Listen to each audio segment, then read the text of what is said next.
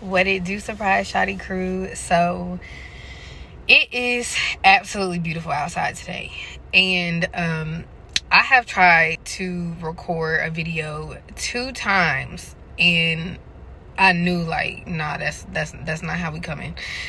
So I took like a little break and came out the house, and God was talking to me and stuff, and just had a super pleasant encounter with the folks where I was just at, like, really glad I got out the house.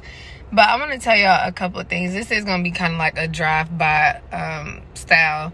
And remember, like, when you're prophetic and you're sensitive in spirit, sometimes like you'll be picking up on stuff and you haven't pinpointed what it is yet. You don't know what it is yet, and that could cause like irritability and stuff.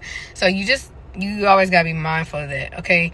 But it's a lot going on, so like I feel it in the spirit. So I definitely want to share this. I sometimes forget that I'm still supposed to release words for people, and I might be out of that season, out of that place, and the way God shows it to me is so that I understand what he's saying. But I think for me, when I dream certain things, it's easier for me to just kind of be like, oh, nope, and just dismiss it. But I have to remember what I'm doing on YouTube. So there are exes trying to come back. I dreamt, and this was some days ago, that one of mine from a very, very, very long time ago,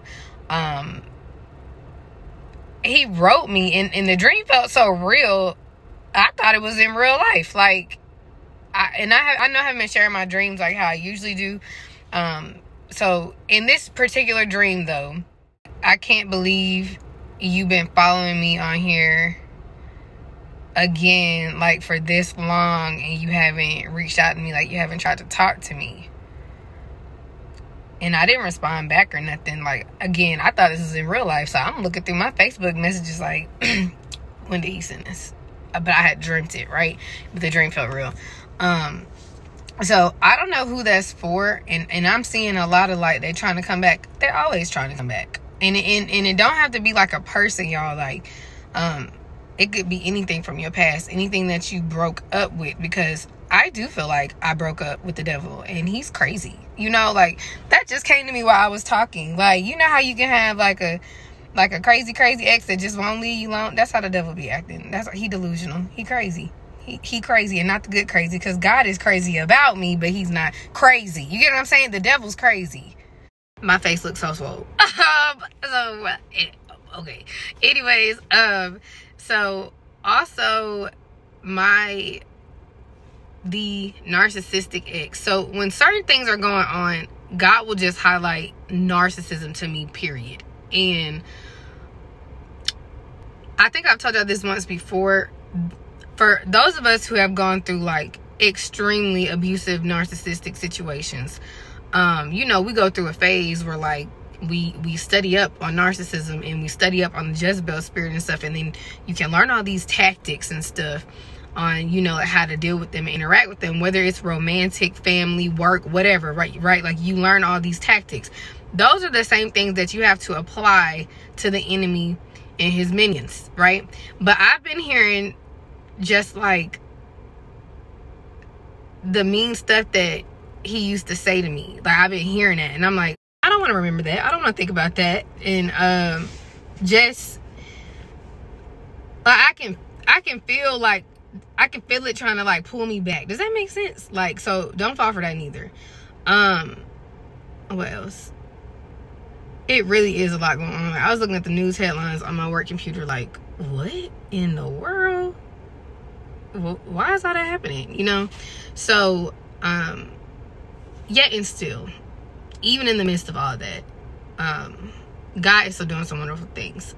And so let's flip this. That's just insight to warfare, which my day is really indicative of that, because I had a little spiritual situation earlier, and it could have like made me feel away. It could have, and I not left the house and saw how beautiful it really is outside and all this. Like, I really could let the devil get to me. I could have let it get to me, but I knew in that moment, like, no.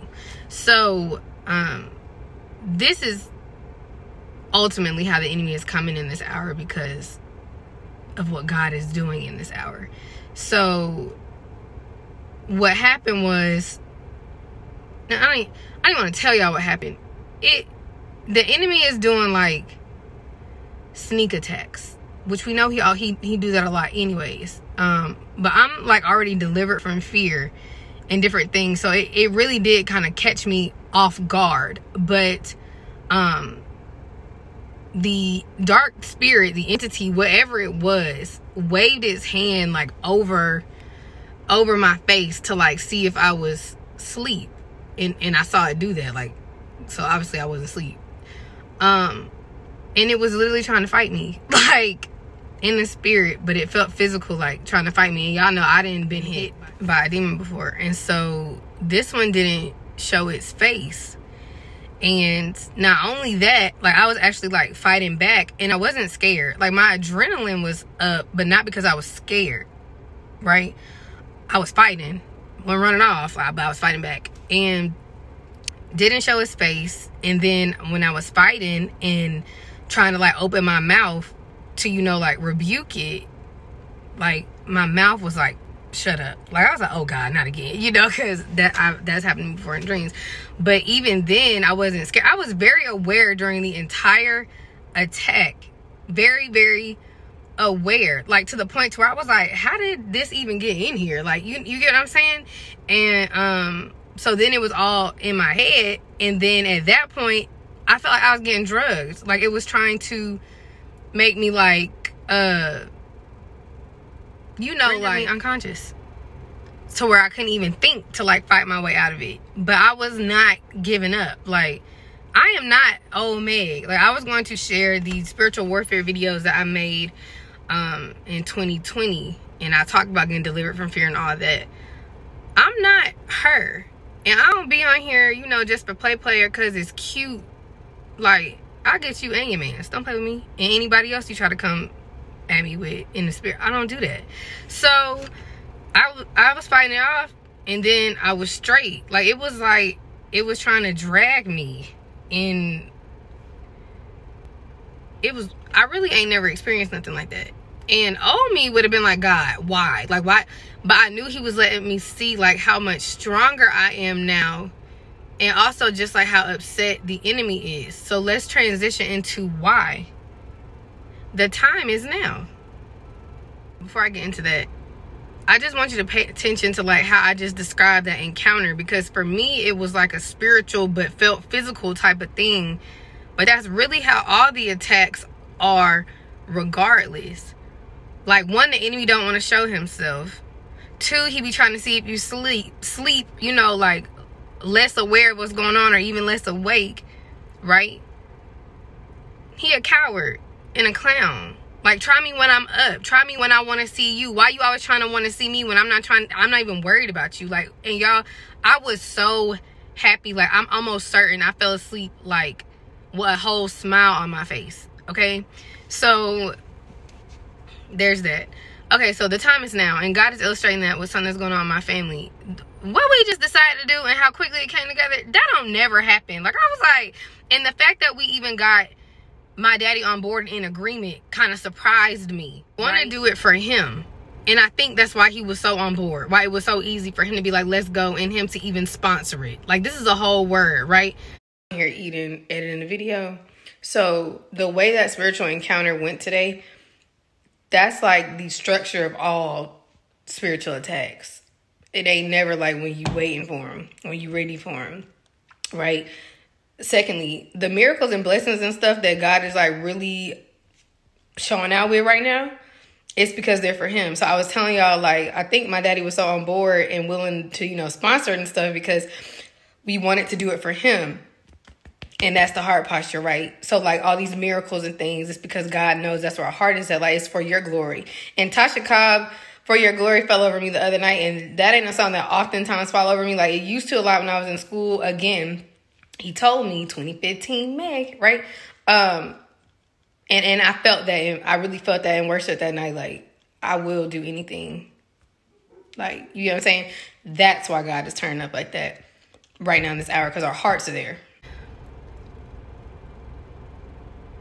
we tried to do this, and I was telling my mom, like, hey, you remember the last time we tried to do this? I was like, and we didn't go because of, like, the Zika virus or something. And, you know, like, that was, like, real random. And I had to Google when did that happen, because I was like, watch this be 2015, 2016. The reason I know is because God told me the harvest that I was getting was from that Meg, the seeds that Meg planted. Okay? And not only that, the year he told me to go back to specifically was 2016. So when I Googled it, I was like, when did the Zika virus happen? 2015, 2016, that's what it said. I was like, I'm not even surprised. But it wasn't time to go back then. Like, that was like something that was like such a, like a freak accident, like a freak little situation going on, right? It wasn't time to go, and it wasn't time to experience it. We desired to, but it wasn't time. Now it's happening with such ease, and it's like the time is now. And I pray that y'all feel like that, and y'all understand that in y'all's lives. Stuff could have happened. You could have been wanting to do it back then. The time wasn't back then. But the time is now. And the enemy knows that. So all he can do is get you to mess it up. Which is what we were talking about yesterday, right? Like, get you to mess it up in your heart and in your mind. You not go through with the plan. You not to even do it, right? Like, which is what happened for me the other month. I was about to self-sabotage. Like, whoa, glad God didn't let me do that, right? So that's how he's coming. That's how he's fighting you. And I'm telling you, just like today, like, I could have just let that bother me. I could have stayed in the house. I had planned on doing something, and it had me a little frazzled, so I couldn't say what I had planned on saying or doing. I couldn't do it, and I had to get myself together, and then I still did it. Fear keep me in the house today. I wouldn't have got out here and been able to enjoy this beautiful weather. I wouldn't have interacted with those lovely people. Like, they were lovely. You get what I'm saying? And that's just a tactic of the enemy, and you got to know that. And God don't give us a spirit of fear, but of power, love, and a sound mind. Like, whatever just tried it, I'm not scary Meg anymore. No matter how it may manifest. So then I'm on Snapchat looking at my memories, and apparently on Today last year, I did a whole video that was like, I was singing this song, ha ha ha devil, I got away. And in the video, I really be prophesying. That be creeping me out a little bit, right?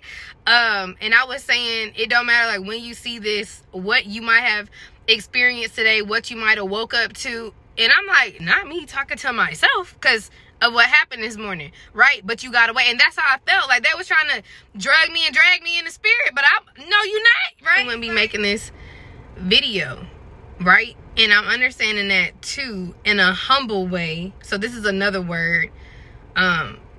People watch you. People watch us, and we gotta focus on the people who you know, don't mind sharing an encouraging word, or letting us know they're here, letting us know they're watching, because that's been an important lesson for me. But I've been dreaming folks' spirits are like coming up to me and thanking me for like what I'm doing, and I'm like, yeah, that's crazy, because I don't think they would even tell me that in real life, right? For whatever the reason. Do you get what I'm saying? So that's another word. Like, that actually happened. I had dreamt this girl had thanked me, but then in real life, it was a different girl who said something to me. And I was like, does she watch my YouTube channel? Like, why is she saying that? You get what I'm saying?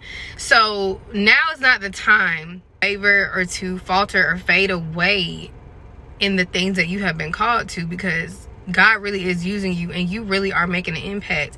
And it's crazy, because the other morning I was watching something Stephanie had just released, and she was talking about how her daughter's friend watches her channel.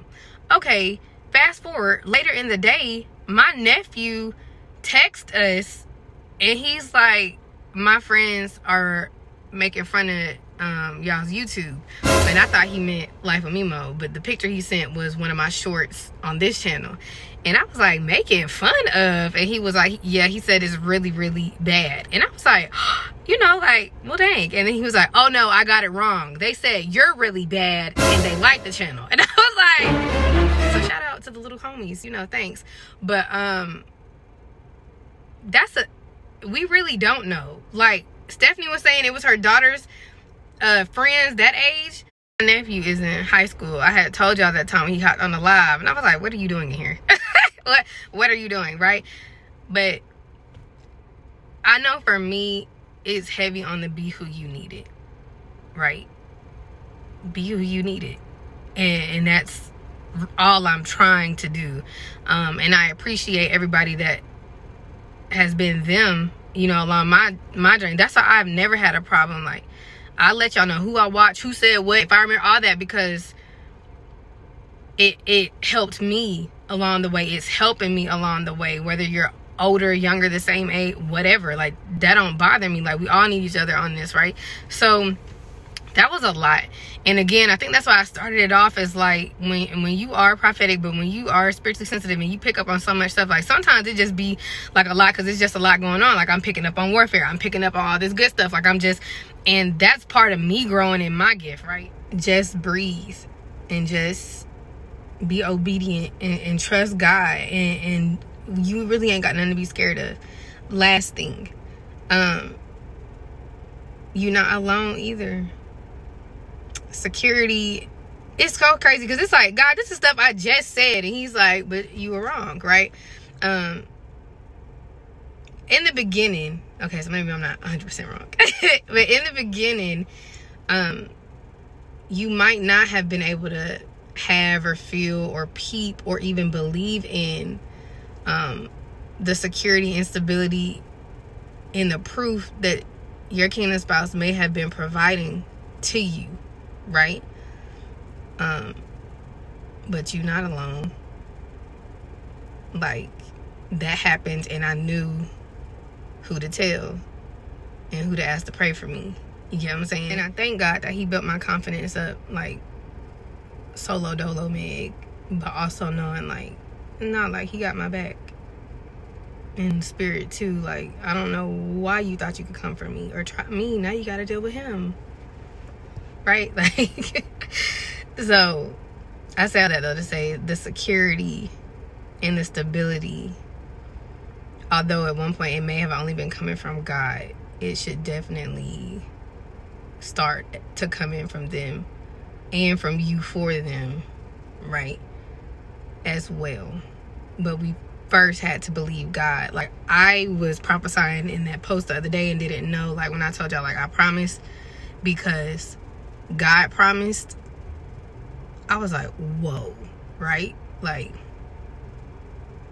so because God promised y'all and gave y'all that security and stability and ability to believe, in trickles down to y'all's ability to provide it for each other, because it first came from God. Last thing, I just kind of keep hearing, y'all remember the word I did on Twister? He's here, isn't he? Thanks some of y'all, because I had to. Just gotta thank God for what's there. He here, ain't he? Like, that says a lot. And I remember one day I woke up and God was like, be thankful for this, what's there. Like, don't think about what's not there. Like, be thankful for what's there. And I knew he meant in the union specifically. Like, yeah, apply that overall, but I knew he meant my spouse specifically. And you got to get to that place. Like, thank God for what is here. Still focusing on what he wants you to do, because we got work to do, okay? That's something I'm noticing in a lot of the movies and stuff I've been watching here lately too. Like, nowhere in the movie does the girl sit around and not, like, live her life, go to work, do work. Like, just think about how that would look, right? So hop to it, do what you're supposed to be doing, and trust God with the rest. So, Holy Spirit, did I miss anything? It really is a beautiful day outside. Like, oh me, that would have had me messed up for a minute. Like, I text my mom and I'm like, what is this, twitches? Like, it rubbed it was like trying to see if I was up. Like, nah, show yourself, don't play with me. Who is this? Like, but I'm not the old me, I'm the new me, period. Poo, period, period. Okay, I'm leaving. I love y'all. Have a great day.